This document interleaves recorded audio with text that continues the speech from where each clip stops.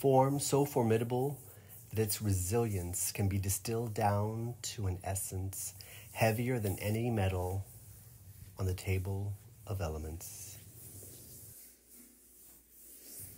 So powerful in its own systems that its kinetic drive carves a deep rut in the blonded sand, reimagining itself in a natural world.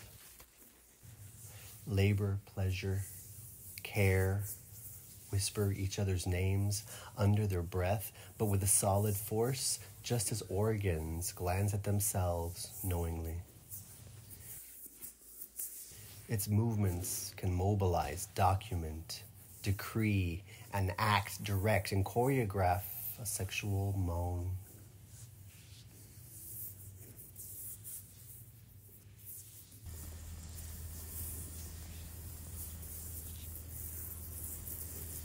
Hand in hand, fingers interlaced, like the potent pages of time. Dynamic dilettante, reinvigorated by laborious appendages, cured through repetitive motion, cured through repetitive flow, cured through repetitive transformation.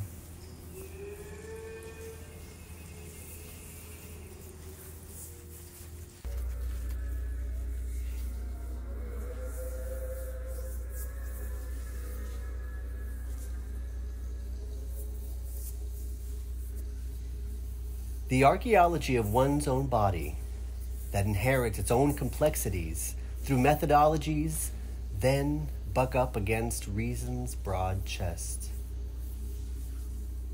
Gaze upon that cool reckoning, good digit indicating direction and forethought, gaining breath from out of a thin line of rage. Carry it on the roof of the mouth, that cocksure anger that calls to be mapped out and played. What we celebrate in that queer excavation, when data, scores, marks layer up to where the domestic means more than before. The moon's blonde marrow from a pale pastel palette born of stone reflects the sun's distant fire. She is wrapped in ash, grayed with time, as grandmother's hair, whose spirit holds her shoulder while the midwife coaxes it out. And if the thunder and the moon were somehow more than friends, that marrow would not need coaxing, but emerge to fling itself at the sun's distant fire of her own volition.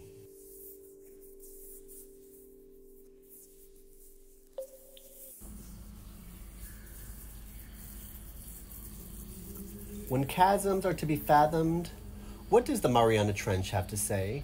That gap between second and pause, between inhale and out again. Strained trachea end to end in a long tube of breath reaching back onto itself to conduct a pulse that beats in, out.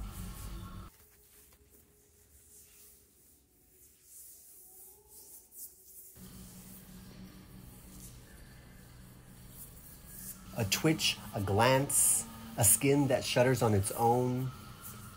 Switch it, dance it, stare it down without blinking, as if the muscles in our eyes are the strongest, are what define our dominance and speak with more syllables than words ever could. A curve, a line, a foolish man thinking grace will lie down on a whim. Starve it, brine it, preserve its sweetness in a rigid bounce while doing away with old wives' tales.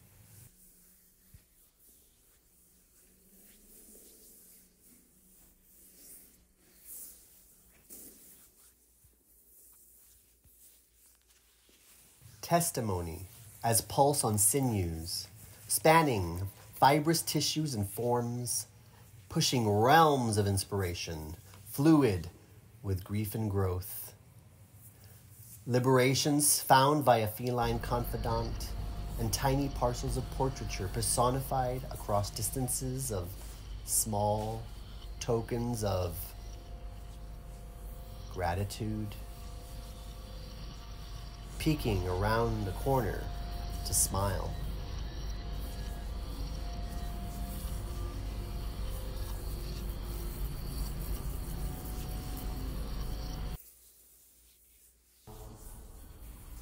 Delicate flora stamen, glancing too, absorbed from sister's meditations, laid out on the slide. Feeling at boundaries to embrace the dirt and mouthful, seeking solace in the glitches, the fragments of the physical world, as the corporeal hides from your eyes, must touch that desire, must consent to exchange, the strategy of fragility, the release found in decomposition, encased in vibration incarnate, glass bed, lens to look through to the surface below.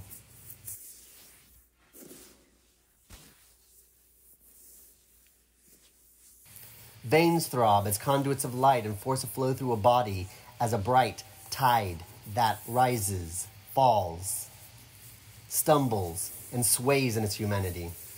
Forehead gripping at nothing, opens its palms, falls back to let closed eyes see things they couldn't even fathom in the waking world, apart from one another, without something to focus on. These tense hands open their palms that grasped at anything to stop the fall.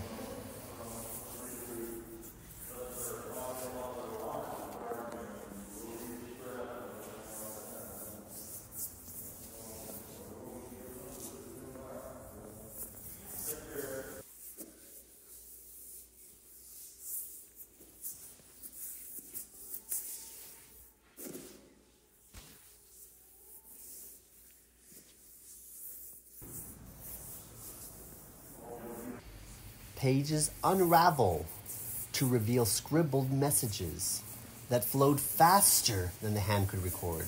Pages join at the spine, hinting at what's written on the other side, turn and caress as they fall into each other, cause a breeze like warm sighs. Pages so large, the places where they overlap dig into the gypsum and evaporate, the spaces in between.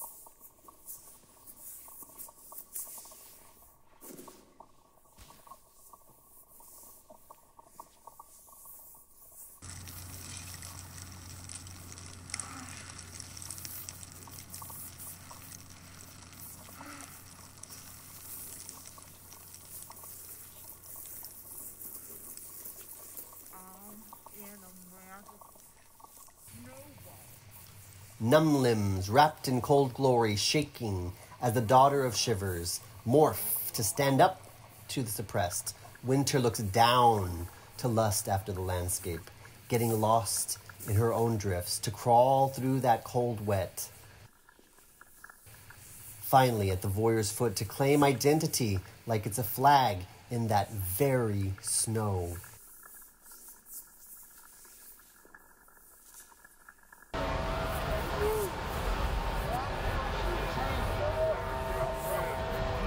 Just as stagnation pulls at vibrant tissues, natural in their vibrant struggle. Just as foliage, proud of her corporeal green, finds her limits in growth, stems from gravity's pulsating urge. Just as lines exist to delineate what distinguishes one from another, she pulls back her structures, recoils, and mutates to find power in an intimate position in a glen and a claustrophobic self-embrace.